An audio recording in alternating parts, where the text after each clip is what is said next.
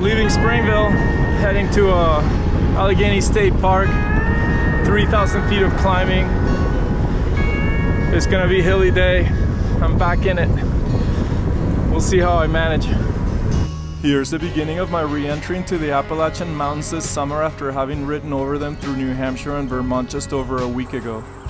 At this point, I'm not aware of the tasking days ahead of me, but I start getting the picture by the time I make it to Bradford, Pennsylvania tomorrow morning. My first introduction to these difficult days ahead is while riding into the Allegany State Park by day's end. First, I ride 30 miles through the village of Ellicottville, the town of Great Valley, and the city of Salamanca on US Route 219, climbing and descending about 1,000 feet of somewhat gentle grades before entering the park. This is gonna be a spectacular day. I'm already like climbing and it's 3 miles in.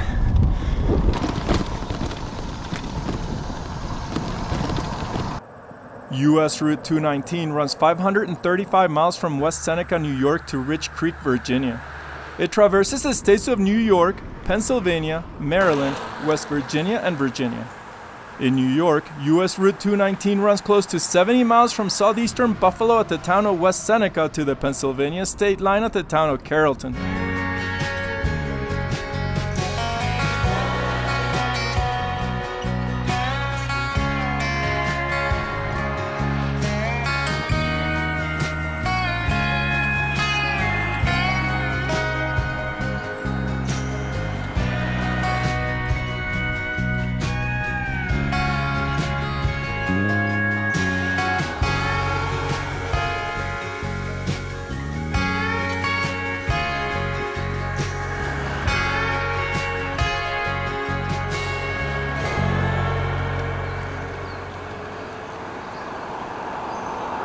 These first 19 miles of my day from Springville to Ellicottville had plenty of hills to ride up and down on. I climbed 900 feet in elevation and dropped close to 700. It was a great warm-up for the climbing I was later contending with in the Allegany State Park, but it was also an introduction to the gorgeous, lush forest of the Western Appalachian Mountains. The spectacular scenery progressed as I got closer to the New York-Pennsylvania border. The scenery is ridiculous! Just thick forest. I'm like, who doesn't want to go down that road? Every scene around every turn is like walls of forested mountains right next to you. Ahead of me is the village of Ellicottville, situated on the foothills of the Appalachian Mountains at 1,549 feet in elevation. This area is known as one of the premier winter skiing destinations in the eastern half of the country. It's home to Holiday Valley Ski Resort, where visitors can enjoy 60 slopes with 13 lifts. I take a look around, riding through its center on West Washington Street. This town seems popular as a tourist destination with its lively atmosphere and multitude of shops, restaurants, and bars.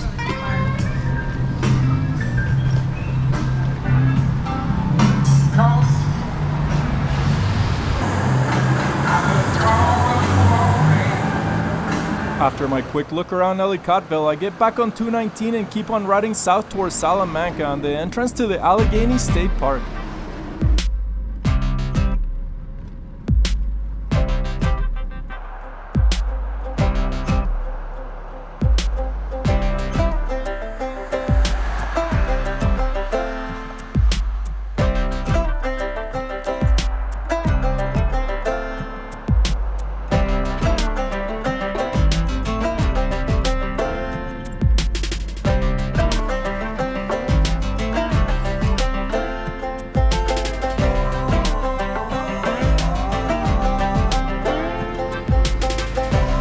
As soon as I reach the city of Salamanca, I find a picnic table by the roadside where I take out some leftover pizza slices from the night before to eat for lunch. As usual, I entertain myself by watching the traffic drive by. This 219 is a popular route for truckers and every which kind of vehicle. Afterwards, I get back on my bike and ride south where I take a right turn on Wildwood Avenue, leaving US Route 219 behind.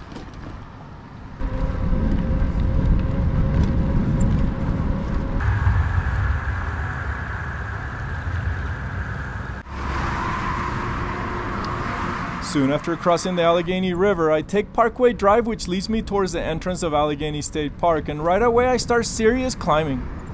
I just did 30 miles to Salamanca. Some climbing, 1,000 feet of 3,000 for today. Now I got 20 more miles to go and 2,000 more feet of climbing.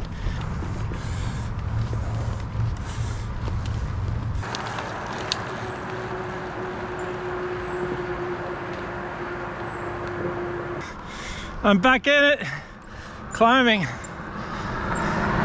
So far not too steep, but steep enough.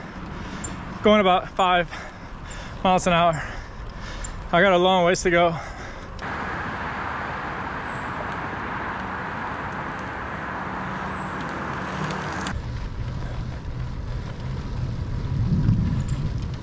Feeling good. Just keeping a good pace. Trying to keep my legs from burning. Because they do if I press too hard. So I'm just trying to keep them at a happy place.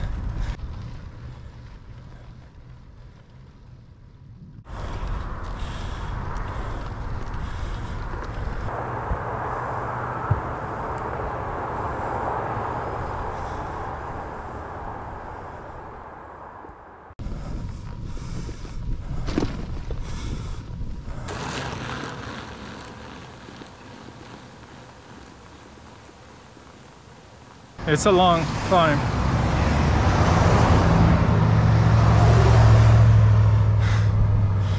And I'm getting chased by mosquitoes every time I stop.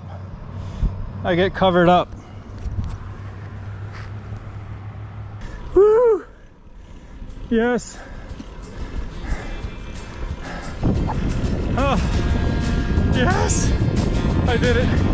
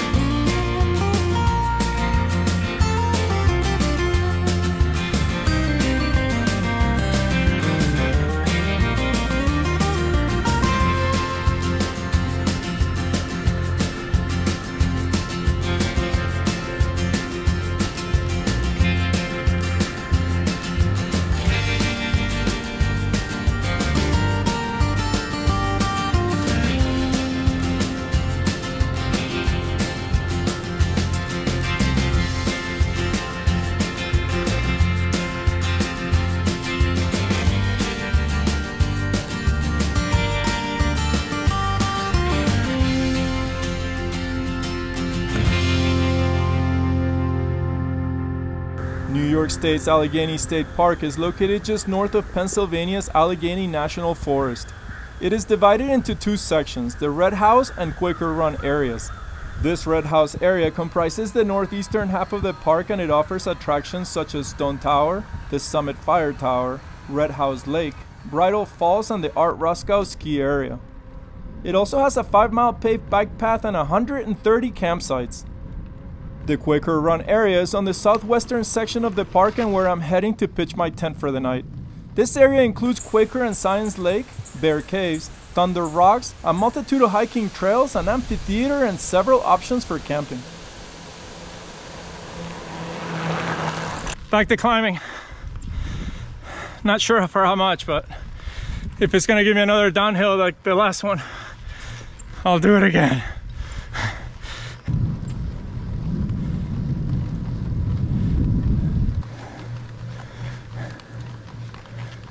So far, this one's a repeat of the first one. I still have 10 more miles to go to get to camp.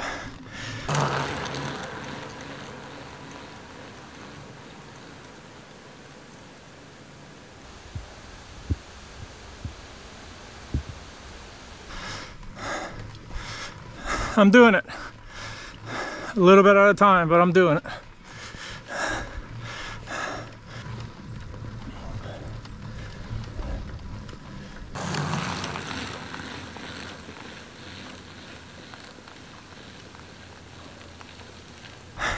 The hills just keep coming. After every turn, I think you're like waiting for it to plateau, and it doesn't.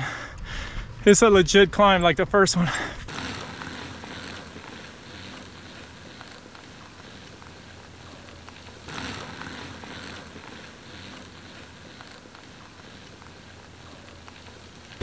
Okay, I think I did it.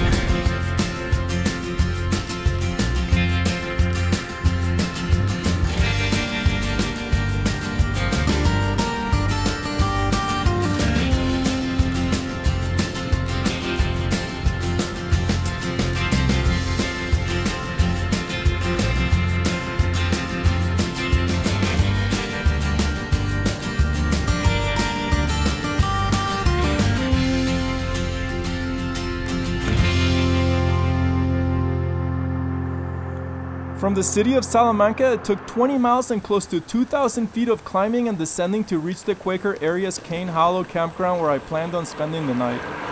Today I was put to the test after not having climbed much while crossing the state of New York from east to west using the gently graded Canalway Trail. Those easy miles are now behind me, and soon enough I'll be further tested by the crazy grades of Pennsylvania. What a day. I'm here, but it wasn't easy. I'm like a glutton for punishment. I'm destroyed.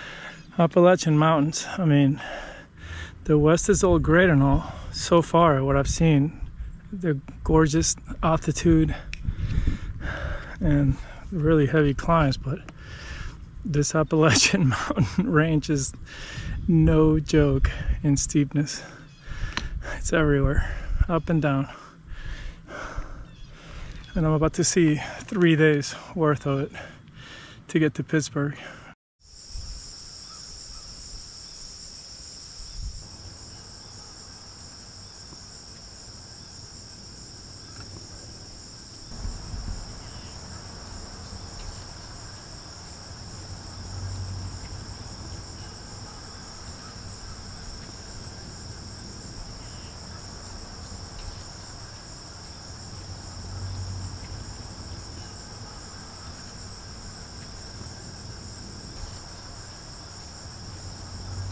Now I get to rest up and prepare for tomorrow. I pitch my tent, grab a well-deserved shower, and prepare a pasta dinner while enjoying the natural beauty around me and the insect and bird sounds. Another sound I very much enjoy while camping in parks such as this one is the sound of people around me. I spend so much time alone that being around people enjoying time out in nature is very much welcomed. I eat my dinner while the sun starts to set on this wonderfully spent day on my bike, and soon after I pass out from sheer exhaustion.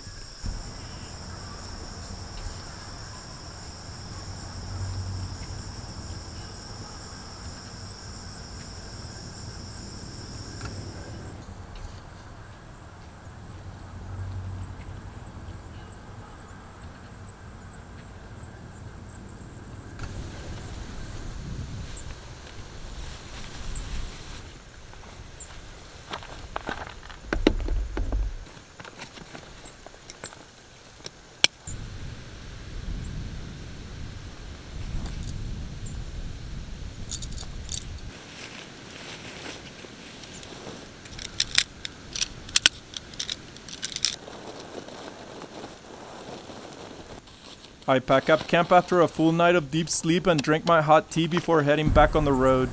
Pennsylvania is just a few miles away, and I am ecstatic to move on to this new state I've yet visited.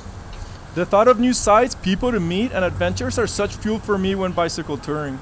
The plan is to ride through the Allegany National Forest, eventually reaching the city of Pittsburgh 194 miles away. On the way I will try to ride on as many rail trails as possible, but as I soon realized, this is not as easy as I hoped it would be. Rail trails are here and there in Pennsylvania, but as soon as you get off one to reach the other, you are dealing with insane climbing. We're to head down south. I don't know where I'm heading, other than that it's the Allegany National Forest area on its way to Pittsburgh, but that's hundreds of miles away, or 180 miles away.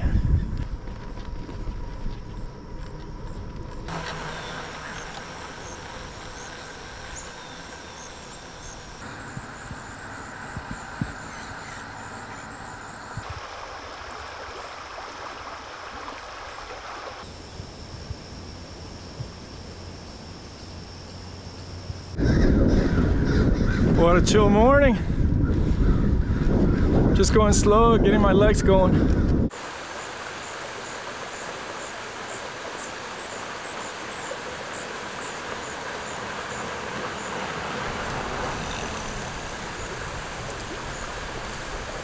This is a great example of a low-grade incline that I've been doing right behind me, and they wear you out because it's a long stretch of just climbing. You don't really see it when you look ahead, but if you stop pedaling, the bike stops.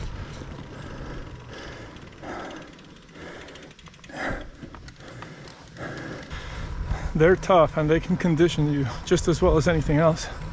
Such a cool feeling to feel your body getting conditioned and healthier and stronger.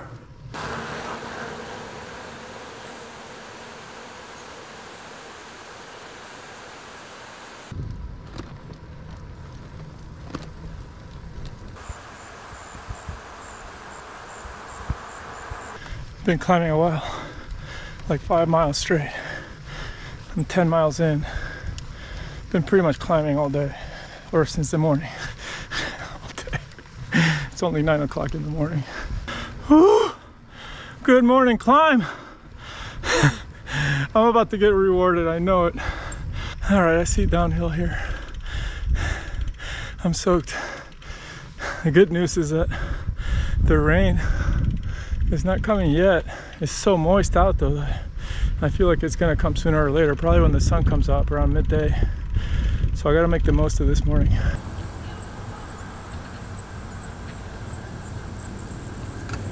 Here's my farewell to the state of New York with this outstanding downhill into the city of Bradford, Pennsylvania. It took 10 days to ride from New York's eastern city of Troy westbound to Niagara Falls and then southbound to Allegany State Park. The memories I've gathered during these days in New York are so many. I've met so many wonderful people along the way and was fortunate to connect with the historical significance of the Erie Canal and its charming communities along its way. I also witnessed the natural wonder of Niagara Falls and was left with a grand impression of its power. The beauty of New York State surprised me and I was impressed by all it offered me beyond any expectations I might have had. I learned that there is much more for me to see here and I will be surely returning before long. Now is onwards and into magical Pennsylvania and its torturous hills.